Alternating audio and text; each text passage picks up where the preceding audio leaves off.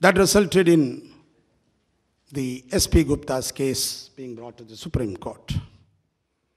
I was just an advocate with just 5-6 years experience, and it was really great to hear at that time another eminent senior, Mr. H.M. Sirvai. I distinctly remember in court number 2, the 7 judges who were hearing the matter presided over by Justice Bhagavati. And Justice Sirvai was constantly troubled by one of the very brilliant judges on the criminal side, Justice Fazil Ali. He was constantly troubled, many questions put. Then when he came out in the recess, one of the youngsters like me asked him, "Who is that judge who is troubling you?" He simply said, "Oh, Fazul Ali." That is the, with which he mocked, saying that the questions which were put absolutely doesn't really matter to the point which was to be addressed before the court. That apart. Now, what we are in fact endeavoring to do here in this debate or in this conference, Mr. Shantibhushan very rightly said that people are the masters. They have given the constitution to themselves. Whatever must happen must result in meeting the needs and aspiration of the people. I think that's absolutely the pillar of the democracy, and probably if you had an occasion to read the Constituent Assembly debates, this was actually what was in fact thought of. But did it really happen? Have we traveled? Have we distanced ourselves from the people who are the real masters?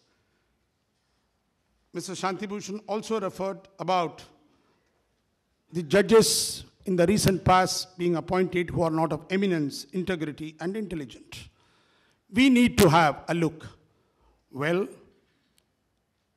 the first judge's case, advocate and records case, and the second one, which was a little improvement, gave that opportunity to us.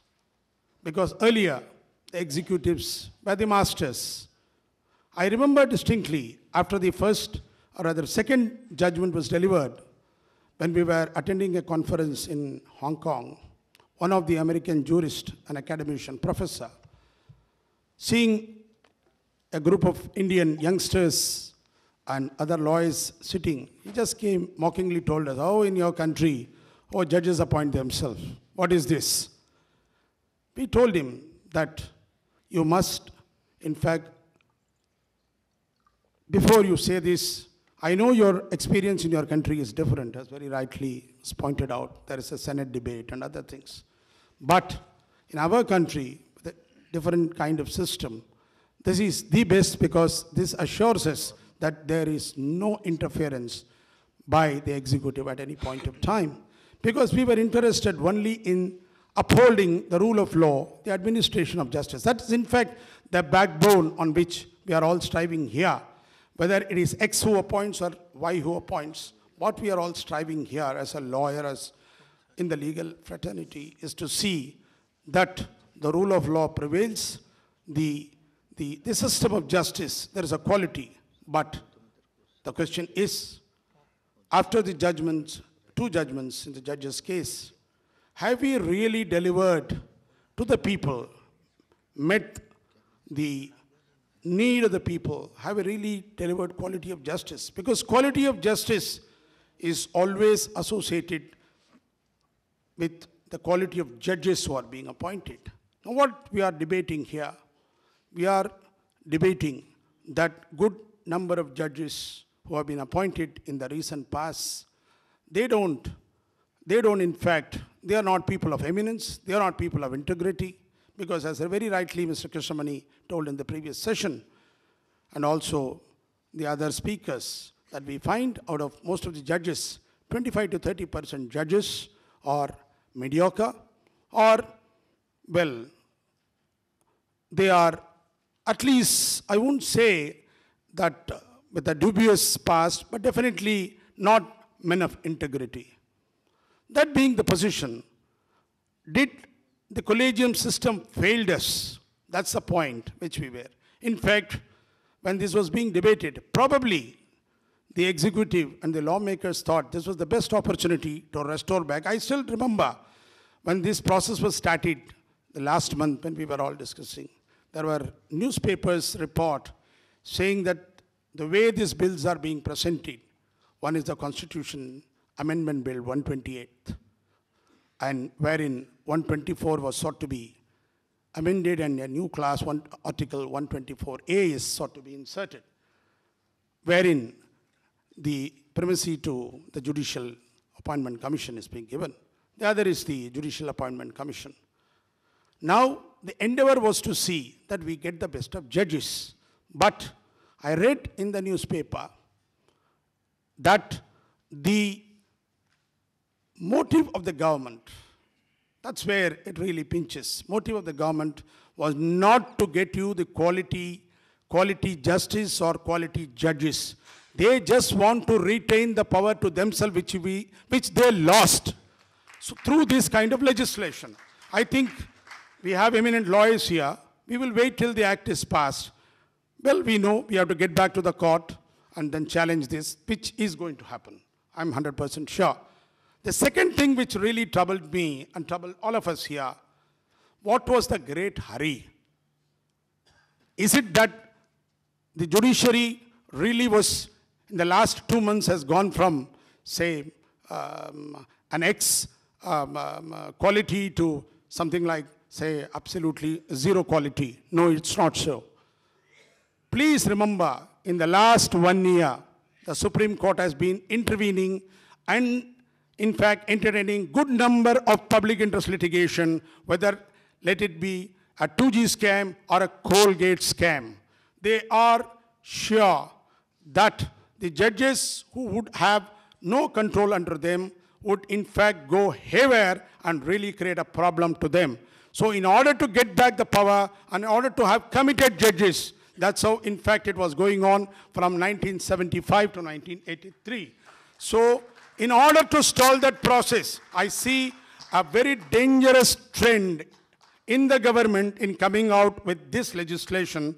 They could have waited, they could have called the bar leaders, they could have held seminars, and they could have, in fact, studied the different system, as very rightly Mr. Prashant said about the system. In fact, the Pakistanis borrowed from us, and probably they, I think, after hijacking our ideas, they are in fact doing better.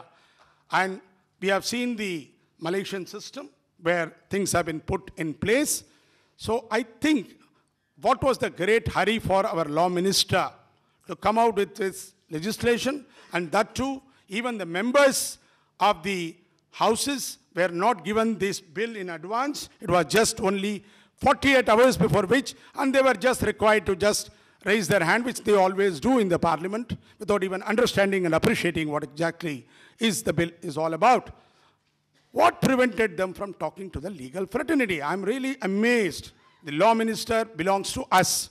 He is our brother who, in fact, maybe after 5 years, we do not know, he may come back to us. But then he need to answer us that what he has done is absolutely an injustice, and he has in fact done something which I think what was done in the emergency. So I really condemn such an attitude, and I would really require you guys to come in large number, debate in your area, discuss this in area, because the second round after the bill, because very rightly Prashant said, it is a foregone conclusion that this bill is going to take place in, take a shape in the nature of an act probably in the next session of Parliament. So our responsibility starts.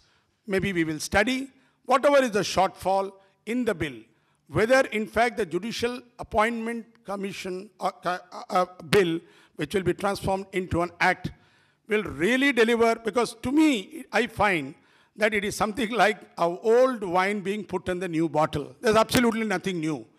So whatever was the fallacy in the first or in the second, I think there is no improvement. So we really need to debate, and maybe we take to the court and we in fact try to get whatever in fact probably we have our eminent lawyers, senior lawyers who are here. They'll be guiding us because we know most of the matters which we have taken. It was all at the instance of most of the eminent lawyers. And I am sure whatever is the shortfall which is being debated here, that will be probably put in the form of a petition, and we will have a judicial pronouncement on this. Thank you.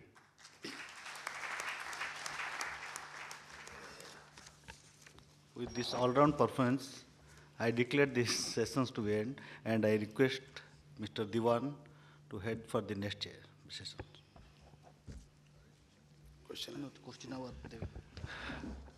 Let us give a big hand of applause to Mr. Shanti Bhushan.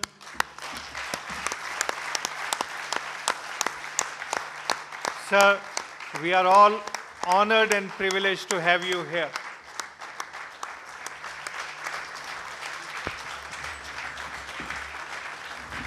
And if at this age he struggles for the independence of judiciary and stands tall among us, why should not each one of us commit ourselves to fight for the independence of judiciary against this nefarious measure introduced by the government?